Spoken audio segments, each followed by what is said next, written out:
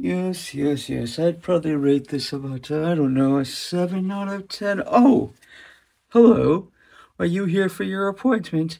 Yes, oh, the deck doctor appointment. Come on, let's go. Isu the Abominable is a fantastic snow-based creature. This one is from Jumpstart. So let's go ahead and dig in and see what we can do to make this even better. My first cut is Graven Lore because paying 5 mana just to scry is not going to be super impactful. I understand that this can really set you up for future turns, but if you're already at the point where you can pay 5 mana, you want to be doing more impactful things. I'm going to replace that with Hallowed Ground because this can protect some of your important land pieces like Thespian Stage or Rogue's Passage.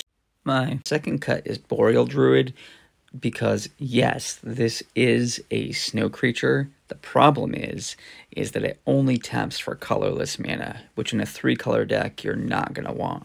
And I'm going to replace that with Thermal Flux because this is a great 1-mana cantrip, and depending on what's going on in the field, it wouldn't hurt to have an extra snow permanent where there wasn't one before.